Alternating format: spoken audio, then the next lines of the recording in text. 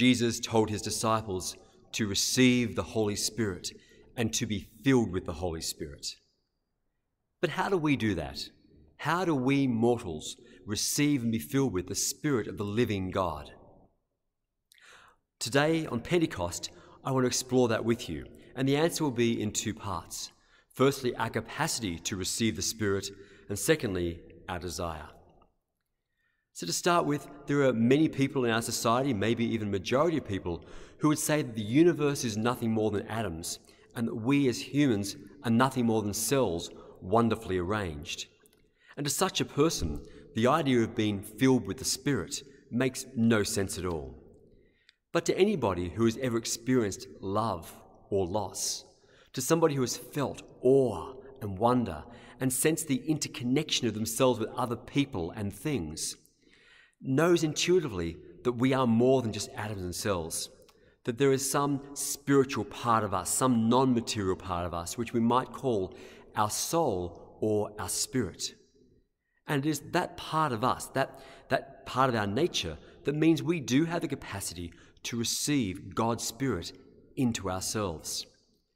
2 weeks ago, when I spoke about loneliness, we noted that the capacity for us to feel alone and to feel empty is because we are made with a space in us which is only for God, that nothing else can ever truly fill, but God's Spirit can and does.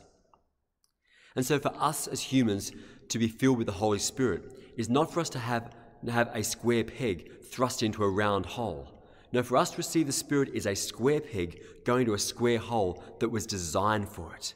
We are made for the infinite and the transcendent God who wants to give himself to us through his Spirit. So why do we want the Spirit though?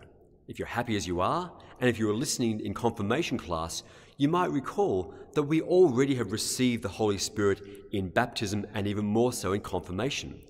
Well, isn't that enough? Surely, what else do we need? But I don't think just receiving the Spirit once is something binary. Well, that's it, it's over with.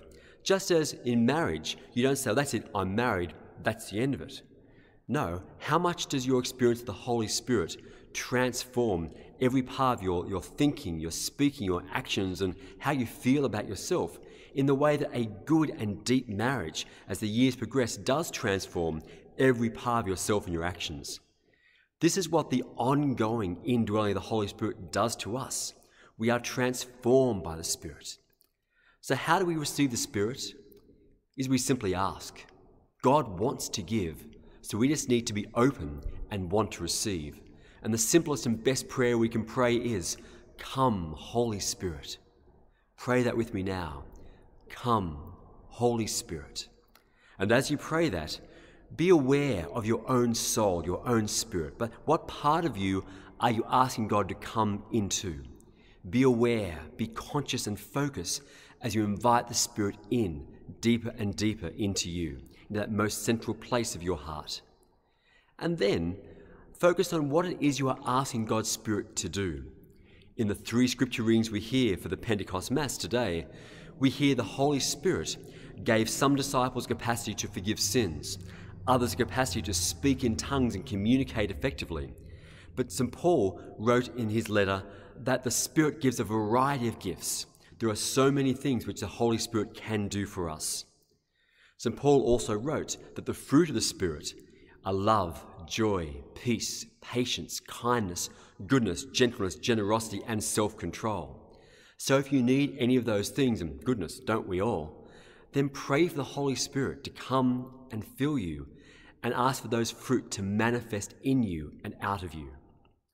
If you need courage or wisdom, there's something difficult you've got to face, they're the gifts of the Spirit. So pray for the Holy Spirit to come and give you those gifts. And if you're feeling kind of flat, kind of ordinary, then know that the word inspiration contains the word Spirit in it. To be inspired is to have the Spirit in us.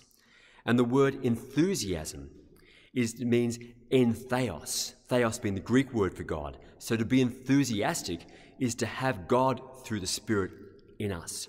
So if you need enthusiasm or inspiration, pray for God's Holy Spirit to come fill you. We are meant to receive the Spirit. We are made for this. We are meant to be Spirit-filled people, fully alive. And this good news begins with Jesus' rise from the dead, but it reaches its pinnacle when we are filled with the Spirit of the living God and the risen Christ.